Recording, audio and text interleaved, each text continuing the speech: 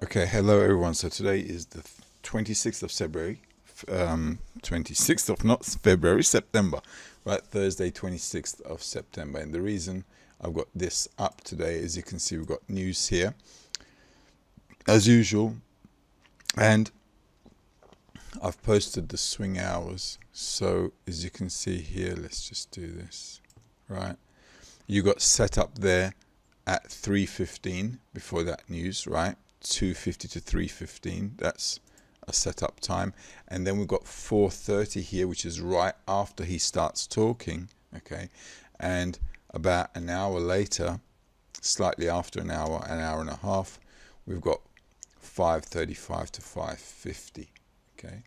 And if that causes a change, that could push us to there, which could keep pushing until the closing. Now here you have to be a bit careful, all right? The reason I say so is this is a bit tricky, okay?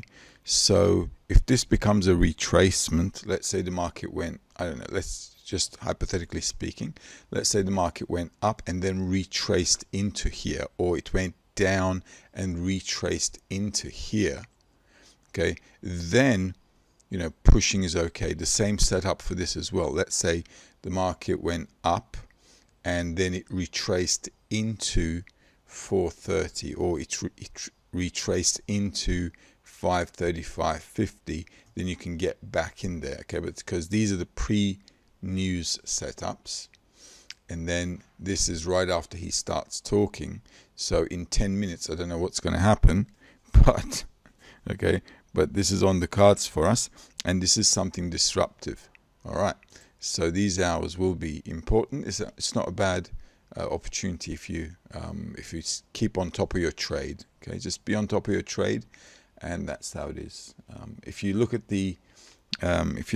what's going on there, then you'll understand what I'm talking about. Same thing with that 5:45.50 zone. That's also going to be the same kind of thing. All right.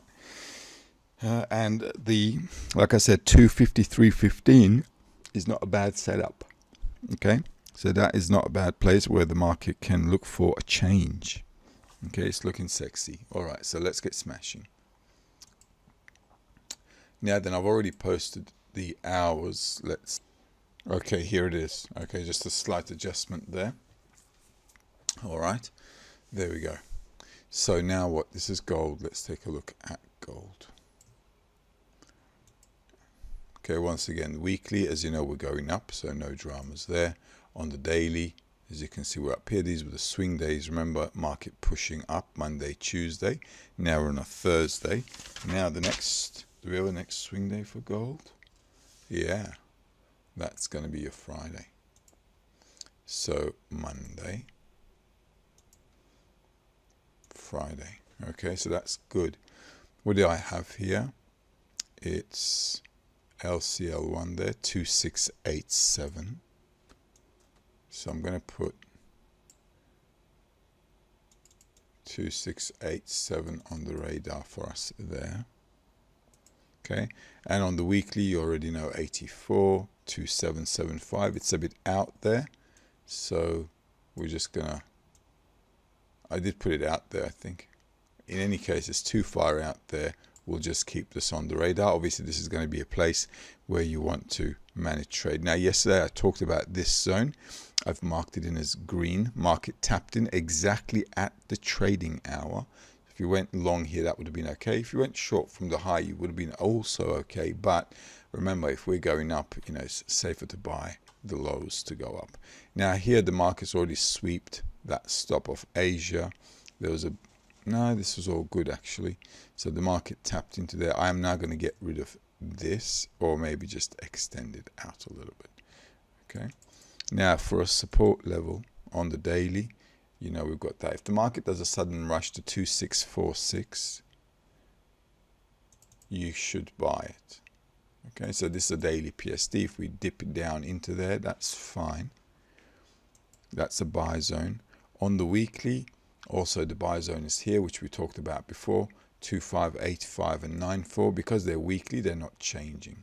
Okay, 8594. Okay, but because we're going up nicely, impulse wave, market going sideways, buying the lows and buying these support levels to push up is okay. If the market breaks, there is a breaking opportunity, okay, because the market can do that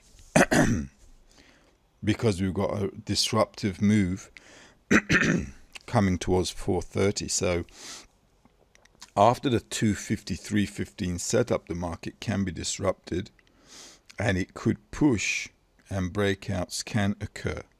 Okay, so no problem there at all. All right, that's that. Let's take a look at the euro dollar. Now with the euro dollar as well, we've talked about this level being a sell zone, and we talked about stop sweeping as well, so which I will often mention. And this, as you can see, is a swing hour. Okay, so I did mention we don't need to, I always say no buying at the tops. Okay, and this was the zone here, and 1135 was a place we did have. We can get rid of that. Okay, as you can see, this is quite nice to see. The support for the day will be 51, which is 1115. If that breaks, don't stand in front of it, but 1115 can also be a nice place to buy because it fills in this little gap there, and it can stop sweep as well, sweeping the stops.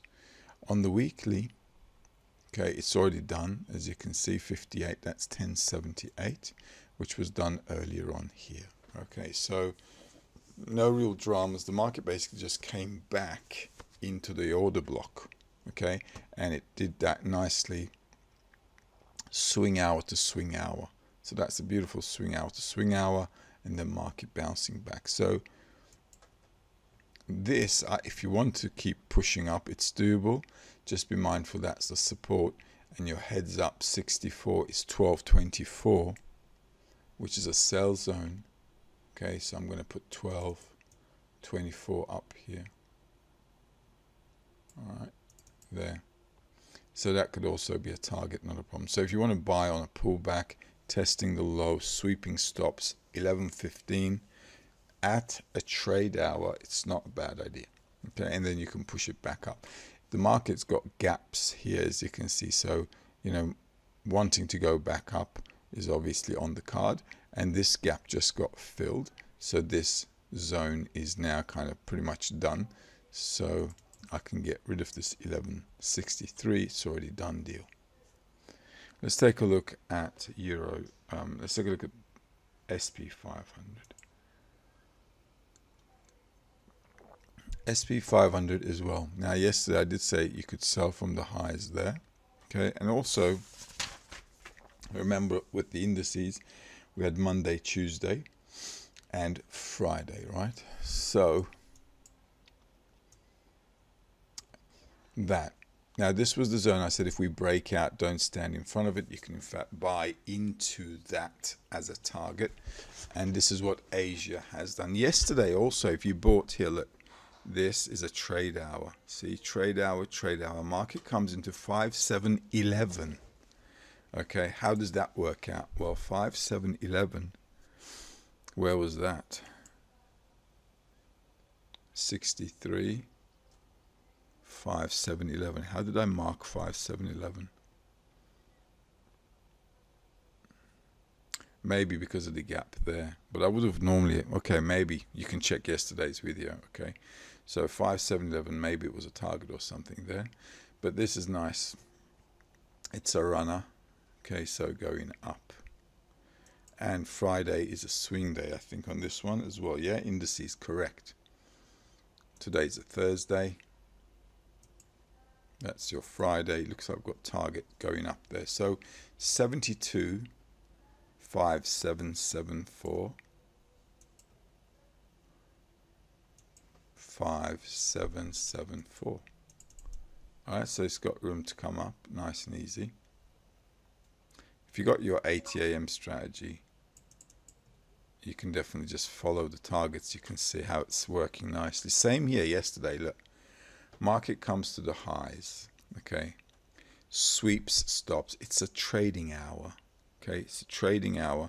This is, look, it's a 15-minute chart. So 1, 2, 3, 4, 5 bars here. Okay, at the end of the day, it's an hour and 15 minutes, and then the market at the PST level crashes down. Okay, you don't want to be trading in the middle of nowhere. So here you would have covered your trade. Where you would have wanted to trade afterwards is the low, or this zone which I've marked in because of the gap. Right, so the market fills the gap. It's a trade hour again, okay, in this zone, and then the market pushes up. Okay, so it's all fine.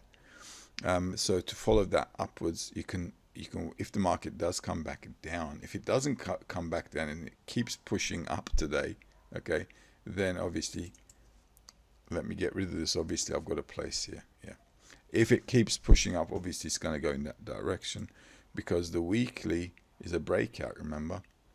So this is why when there's a breakout with a PST, I say don't stand in front of it, because you just want to push it forward. So pullbacks into a trading hour at a good price, it's your game. Okay, this is where it is. Okay, even if you're sold there, you should have been okay, because it's a high.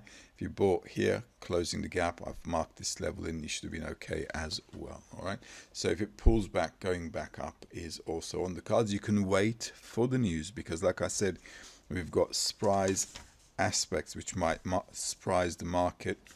Okay, so that disruptive behavior is going to happen towards, as the market comes closer to 430, but that 253.15 setup is already going to be on the cards, so be careful. Okay, but it's looking it's looking straightforward. Let's take a look at Dow Jones. Oops. Now with the indices, as you know, it's all the same thing.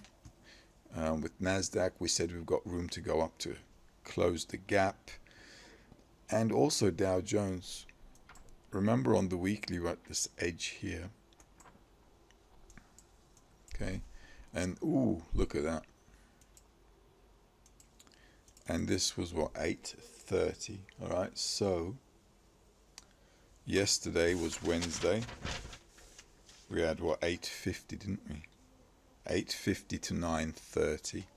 So 8:50 bar is here. Okay.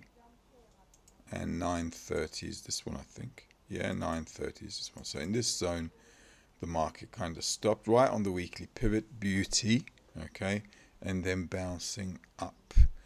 Now then,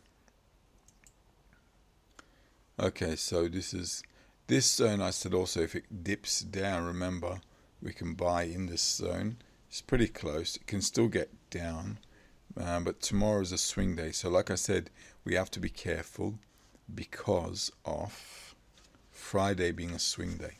Okay, but this is a nice Wednesday, dropping down, and Thursday, Friday, maybe we can push up. If you want to buy into it, you certainly can. Okay, this is 15-minute chart. If you want to buy again, you got to buy low. Okay, so it's got to come into this zone. You see where the gaps are. If you want to buy, you can do that. If it keeps pushing up and up and up, okay, then it's a different ball game.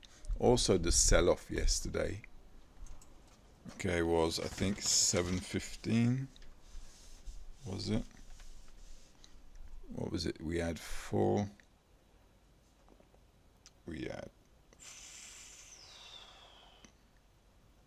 Wednesday. So 5 o'clock we had. That's your 5 o'clock there. Okay. 5 o'clock. And before that, the setup width was 245. Is that 245? Pretty close to 245. That's your 245 there. And then we should have had 1540, 1550. 1550 is there. Okay. And that's basically it. All right. And then with the news spike and a big push down, cleaning stops and selling off. All right. Now we've got a breakage down here, but we have to be careful. The gap on there is already closed, and we've got target into 54. So now we've got to be careful. 41,634, because if the market gets into that 41,634, 41,634. Now this is going to be a target. Okay. So if the market sells off, which is doable too, okay, it might push us into a Friday. So market sold off, retraced, and pushing down into that 41,634, I think it was there. All right. Okay, and you can see it's right on there. Okay, pretty much. So I'm gonna just get rid of that. This green bar will be the zone. Okay, so there's still room to push down into here. All right, and another place where the market can sell off is at that 42,524. 42,524. We'll keep it on the cards. There. All right, so it's doable. Now then, okay, so it's a little tricky, so be mindful. Okay, with SP500 as well, if it keeps pushing up and up and up and touches that PST level, expect a disruption at the trading hours. Let's take a look at NASDAQ.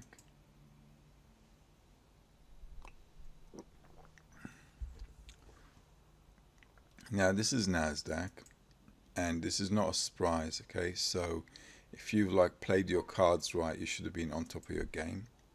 Also, yeah, there you go. Right, so market breaks out, pulls back into the swing hours. Okay, the trading hours. Remember, what was it, 8:15 or 8:30, something like that. Wednesday, yeah, 8:50. Okay, so this is your 8:50 bar, right? It's a 15-minute chart, and then you got 9:30, which is there.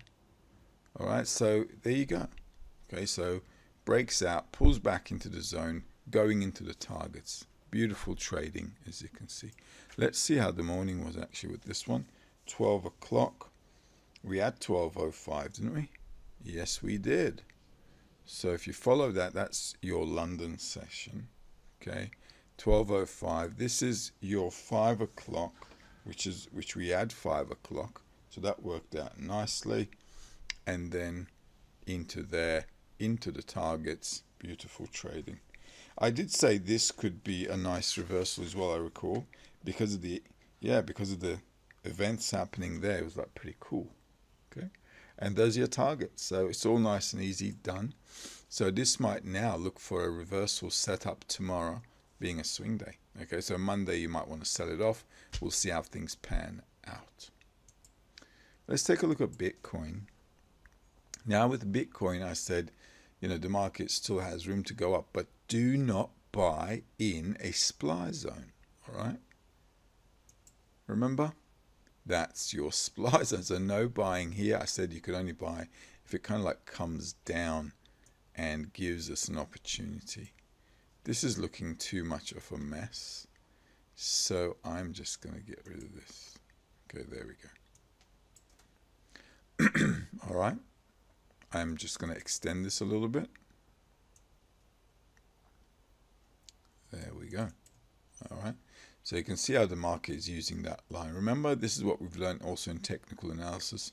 Goodbye kiss, break up. Now this line becomes a support.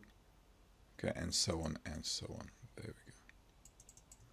So let's see where we're up to. Okay, yeah, not a lot of movement. Now with this one as well, remember, we had Wednesday and Thursday for a swing day. Okay, well, that's your Wednesday, and that could be your Thursday. All right, remember the market sweep the stops nicely, has not closed below, so that's the sweep. Okay, and it's running up nice and easy, so it's got room to push up probably. Okay, But you have to be careful because of the good buy kisses here. This is too much of a sandwich zone. Look, 67.71, 65.500.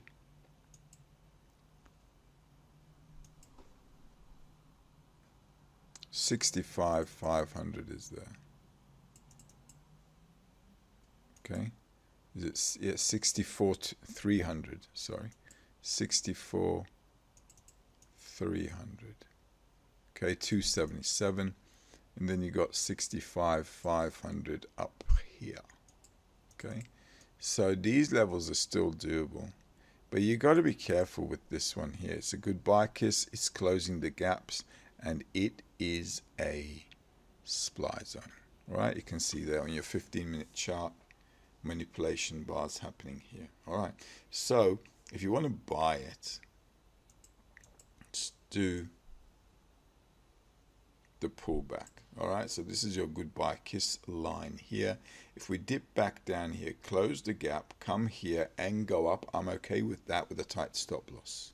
Okay, other than that, I'm not okay with buying at these levels, or these are a bit too high. Okay, so be mindful. On the weekly, because we've got that upwards break, I'm still thinking that 57 is not a bad idea. Okay, so holding on to your guns might pay off.